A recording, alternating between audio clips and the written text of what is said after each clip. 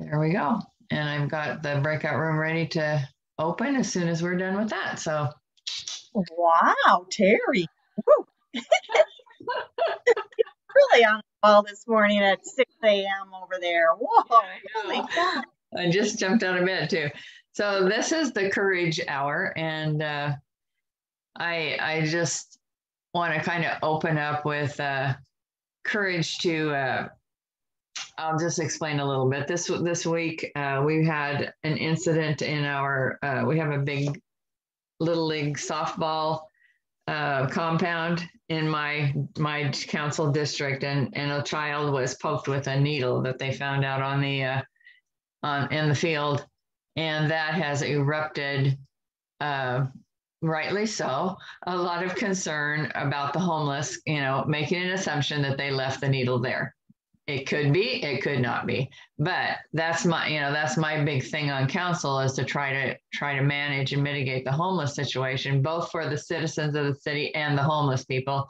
And it just erupted this huge community reaction, and it came down to them blaming the council. Mm-hmm. And so, which we can do nothing about, but it came down to that. So this is the second time I've been embroiled in kind of a big controversy where everybody's pointing their finger, not just at me, but at the council. And the courage to just not let that get under my skin, and recognize I can't control that. And I'm doing everything I can. And just knowing that, I think that for me has been a real indication that I've grown. That I have grown in my ability to face controversy and criticism. So I don't know if you've had experiences around that, but I just felt really courageous, because we had council meeting Tuesday night with all these irate parents in the audience. And I talked to the president of the group and said, please don't be angry. And I suggested they have one person come up and talk for all of them, and then they all stand up and say they agree. And they did that. And I would have never had the courage to, confront that. And they were there for just about 10 minutes, and they did their thing and they left. And there was no yelling. There was no, and I just, it was a really confidence building. Wait. I thought of something that my dad shared with me. So when we come back from the time, like masterminding about it, because yeah, great. I'm looking forward to it, because I took the whole time. So yeah, that's awesome. I'm gonna open the room for you guys, and I'll see you back in 40 minutes. Angry, or when people are shooting things at you, like pretty much like they're upset, and it comes across to you, even though you may not be the, like you can't do anything about it. So I was in 7th grade, and I was almost completely beat up by high schoolers. Like, they were surrounding me and saying that I called my best friend B word and like all these things. I'm like, I don't even talk like that. And so got home, and my dad talked to me about forgiveness, and how when things are happening that we're in an uncomfortable situation, or things are being thrown at us that aren't deserved, that is our choice if we receive them, right? Mm-hmm. So we can forgive, and that's how we choose to protect ourselves from receiving them. And so I was thinking about that, like when they were blaming you and the board and all of that, like you can forgive without them even asking for forgiveness, but it's more for us and protection for us. So having the courage to forgive first is such a huge thing, because of the protection that it provides for us. So like just that courage, it just reminded me of my dad talking to me about that, and being in that circle where I literally almost got the crap beat out of me. Yeah, that's for something that wasn't true. Yeah, I love that. Thank you for sharing that. That makes me think of, we were talking about surrendering, and surrendering. The tool that we're going to share this month is forgiveness. And forgiveness is an amazing gift, from God. And it's for us, for us to forgive ourselves and others. And another tool that we use in fearless living is to see the other person's innocence. These parents have a right to be upset, right? I mean, a child could have been really, we still don't know. It'll take months before they know if he contracted anything from the needle, penetrating his little finger. But at the same time, so they have a right to be upset. I mean, I would be upset as well. I am upset about that as well. But seeing their innocence in terms of turning that on us, and blaming us, and that's just like you said. I feel like I was able to see their side and know that it's not me personally, because it's out of my control. And that's where I noticed, hey, I've grown. I've grown in my courage to be able to not let that get to me. Yeah, yeah. So who else has something to share on that topic? That's a pretty universal topic, forgiveness and having the courage to forgive. So Terry, I just want to add, first of all, like kudos for you to be aware of your own growth in that area.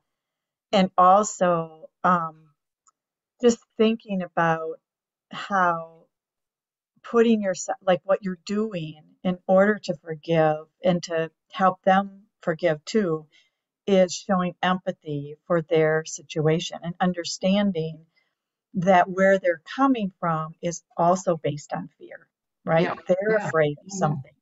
Yeah. And Absolutely. so to not let their fear trigger your fear, which is often what happens and why we get defensive and feel like we've got to push back or whatever. And so you're allowing them to be heard.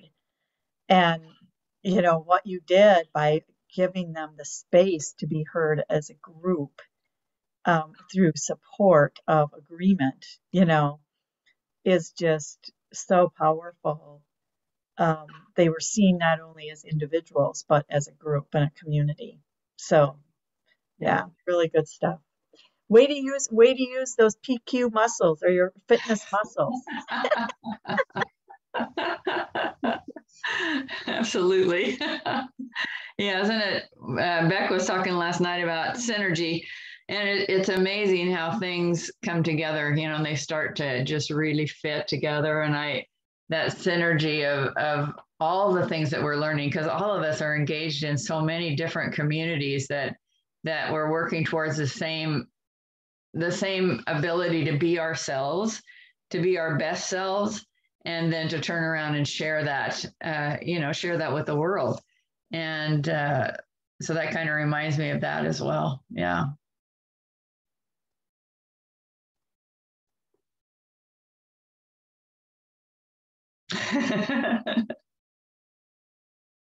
Everybody's putting their mute button on.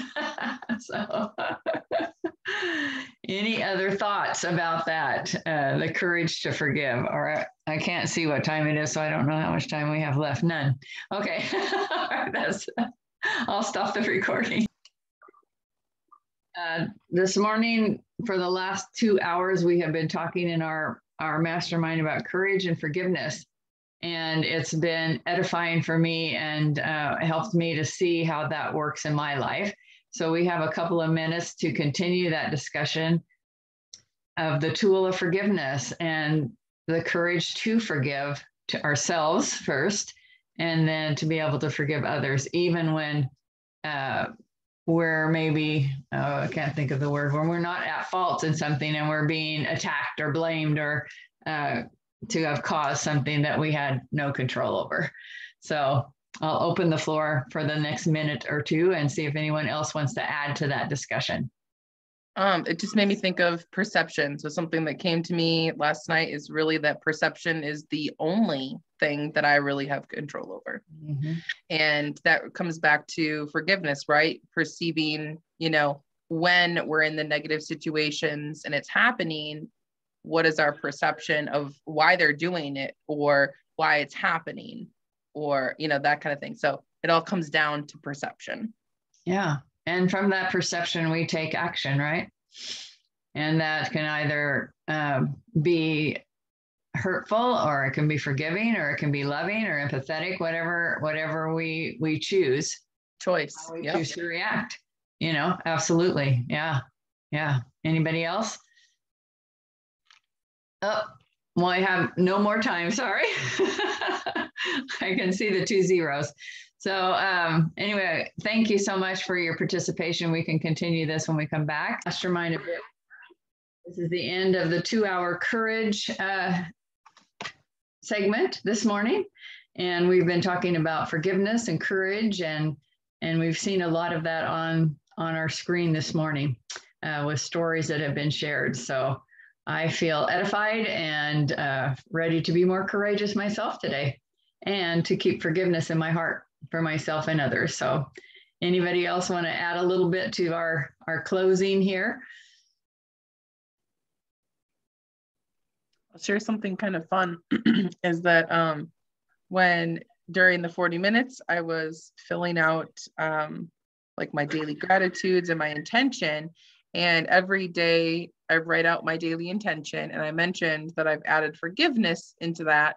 Well, today, my hand ended up writing something extra in there as well. So my intention today is, today I am willing to practice being present through breath, connection, vitality, gratitude, and forgiveness. So that just snuck right in there. And I was like, okay, I'm acknowledging myself for not scribbling it out or thinking that it was wrong or second guessing it, but welcoming in the vitality that is intended for this day. I love that. I love that. And you know what? When you said that word, it was like a little spark. I had this little, I love that. Stephanie caught it too. I saw her turn her head like, oh, I caught that. It totally just reminded me of Vicky.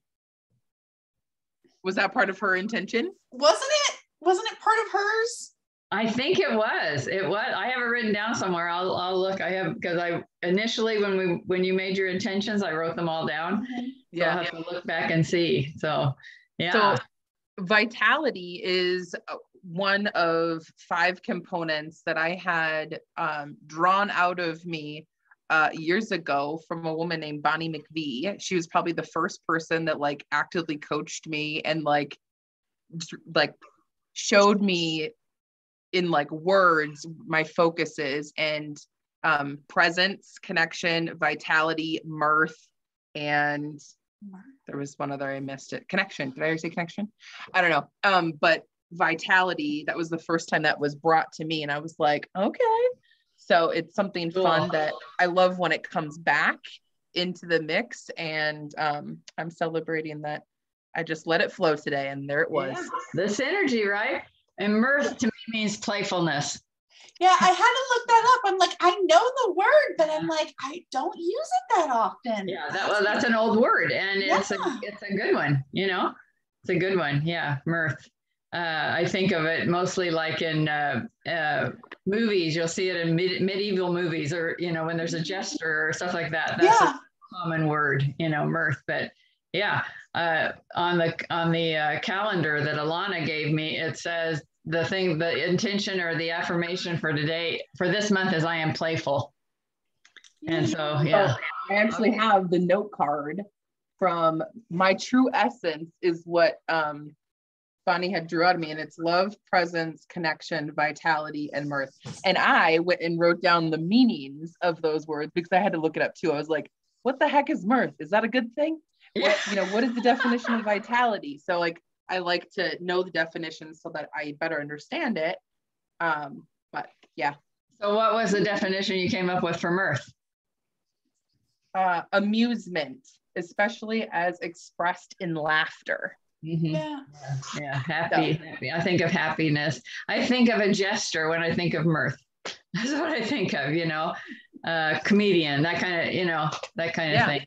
Yeah, playful. That's funny. That's fun to know that was part of something that I learned about myself, because that helped me trust when I feel like, oh, I might be a little extra today. That is the energy that I exude to people and help catch that vibe. And that's part of my true essence, and that helped me trust that I can lean into that. Lovely. Lovely. Yeah. Just think of all those good words you just said.